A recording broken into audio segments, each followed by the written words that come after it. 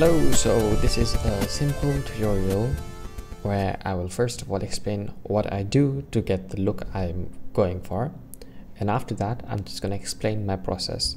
So basically you come home, you got all this footage, you're like, okay, you just gotta select all, bring them into your Mlvapp, and then what I do is fix bad pixels auto from a smooth 2x2.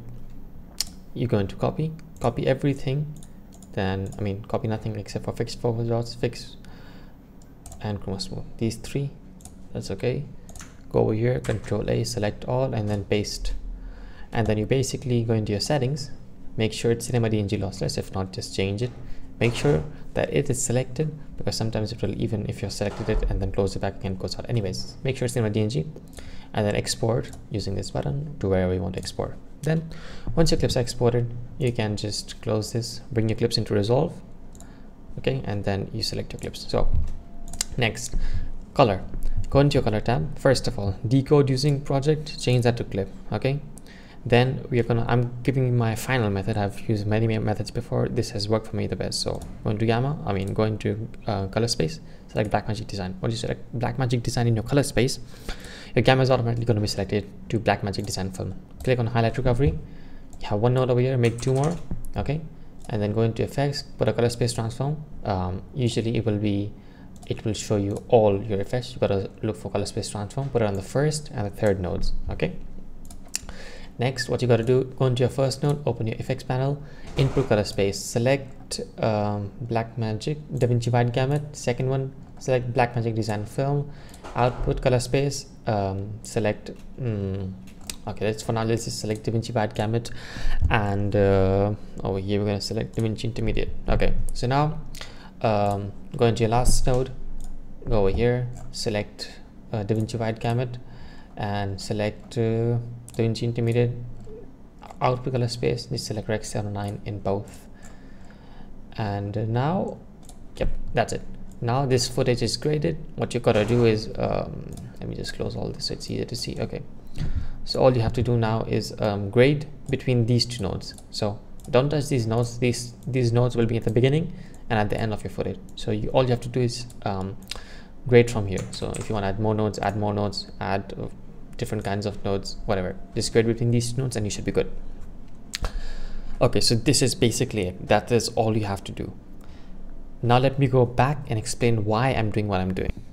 Okay, so now we are in Mlvapp. Okay, so basically what we're gonna try to do is explain why am I using CDNG lossless. So as you can see over here, everything except for CDNG and uncompressed AVI and ProRes 444 and maybe this one too are lossy codecs, so you're going to lose some data. In GoPro Cineform 12-bit, you can have most of your data except for the if you're shooting in 14-bit, you won't get the 14-bit data, and in ProRes 444, I think that's also 12-bit. So practically saying lossless, but not actually lossless for color depth. But anyways, CDNG lossless is the best size while keeping most of the quality. So compare that to ProRes 444, it's like a 10th of the size, so literally 10 times smaller. That's why I prefer that. I have done some tests and I don't see much difference between uncompressed and lossless CDNG. There's a size difference of like 2 times, so CDNG uncompressed is 2 times as big, but I don't see much difference between those two, so I just prefer to use lossless. If you ever want to do a quick thing, I think H.264 should work fine for you, but if you want to grade it later, make some like creative decisions, that's gonna push the image a bit more, so I wouldn't recommend using H.264 or anything. Also, CDNG, you can open multiple sessions of MLV, so you just like, okay, wait a second, so we can just open multiple sessions of MLV and I can load different clips onto them. So for example, in this one I have this clip, I can put this clip in that one, and I can have this clip in the third one. Where's the third one gone? Okay, so here's the third one. So I can have 3 different clips and they can all render at the same time, and you can have faster renders that way.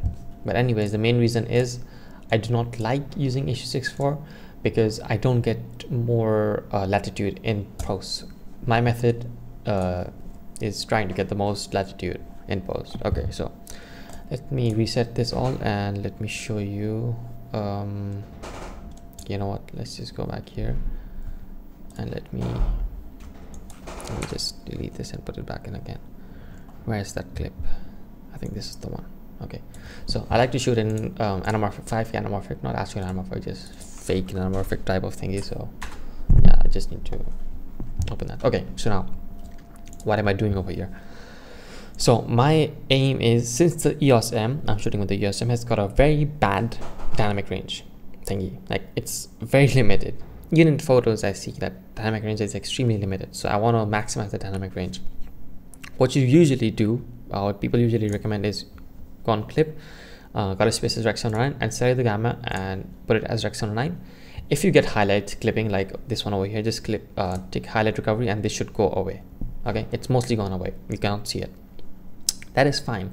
My issue is when you try to pull the highlights down, the pink thingy comes back. So that was my main reason for switching from Rec 709 to like something else.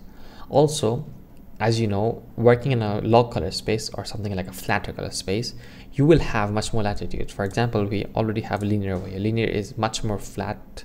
Okay, this is not exactly a flat one, but it gives you more dynamic range. So there's a video by a creator, I cannot pronounce his name to be honest, so I'm gonna put his name right here, and he has a good video.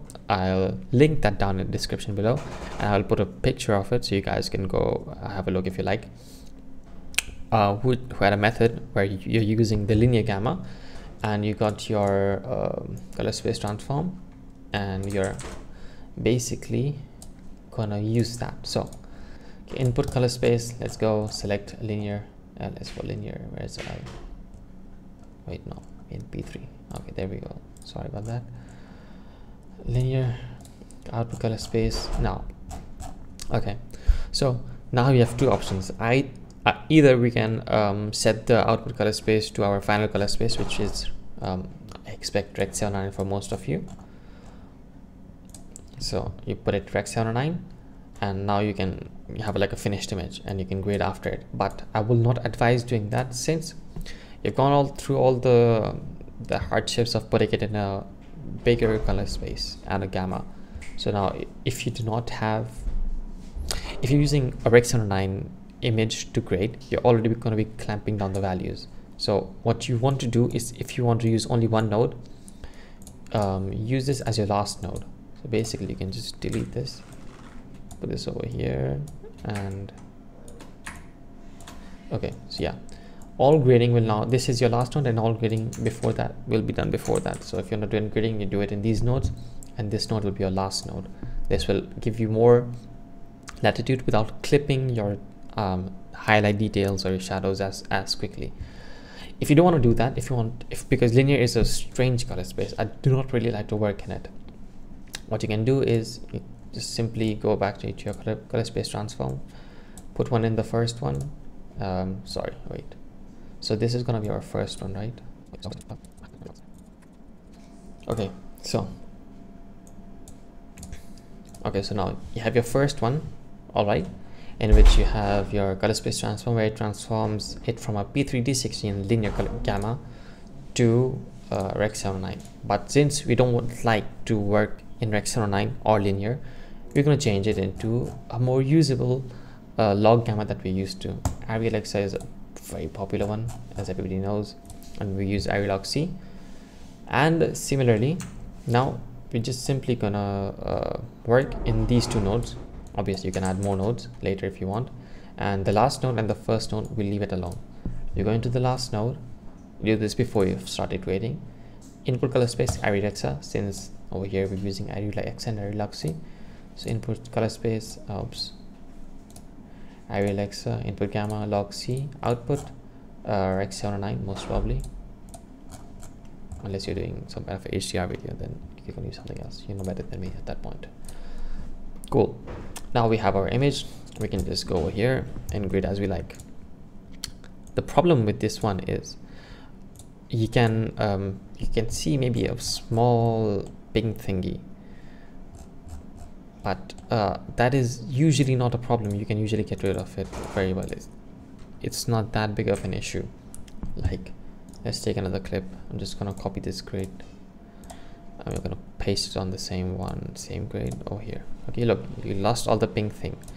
Issue is sometimes you get some kind of banding issues, like as you see over here. Also, since this is a linear gamma curve, all the raw settings will affect the linear gamma curve. And I noticed that the shadow controls are not normal at all. Like, I just put it like half a point of shadow and all my blacks are completely crushed. Same goes with this control. Everything goes very quickly. You start to see strange outlines across things. Like, look at this. It's not supposed to be like this. Only thing that works well in the raw tab is obviously your color temperature, your tint, saturation to an extent works well. Mid-tone detail, obviously sharpness fine. Exposure 2 works normally to a point, not exactly, because it does not drop the exposure down as I would expect, but mostly it works fine. Highlights 2 work okay depending on the situation, but no contrast, no gain controls, no lift controls, and yeah, no shadow control. So that is extremely annoying. And since like all this is absolutely non-destructive, so you want to use this if you can, but since I cannot, I was still looking for another method. And now here's the last method. Let me just reset this and let me set this to 5000 Kelvin. Okay, so now coming to the last method. The last method is my favorite method because it works the best for me. So basically, go into color space, select Blackmagic Design. You'll see automatically it will select Blackmagic Design and Film over here. I'll let it turn on. Most of the time it's gonna work pretty well. And you go into your color space transform. Okay, so as before, you've got two options. Either you can work in the gamma of Blackmagic Design Film, or you can work in another gamma. If you want to work in two different gammas, you'll need two color space transform nodes, and your first one is going to be transforming it from Blackmagic Design Film to your preferred color gamut. For example, we can select Arri Alexa, okay, and your last node is going to be going back from Arri Alexa to Rec 709, let's say. Okay, so let's say that's what you want to do. So obviously you're gonna have to fill out everything. Just go back over here, Rec 709, input gamma log C. Let's go back here, Arri Alexa fine, Arri log C, Blackmagic Design Film, there we go, input gamma, Davinci wide gamut. Okay, so what I noticed was this particular gamma curve somewhat crushes the shadows, but you can just bump up the exposure and it should be fine. So now you see the shadows normally. You may not need to do that depending on your camera. I don't know, I've just used a EOS M. So yeah, basically that's it for now. And you have your thing. As usual, all your grading is done between the first and the last node. If you want to add more nodes, just alt S, you've got your more nodes. Okay, so now if you want to use only one node, you're like, okay, I don't really need Arri Alexa. So for example, what does Arri Alexa, what is different between Arri Alexa and you might ask the Davinci wide gamut or the Blackmagic Design Film gamma?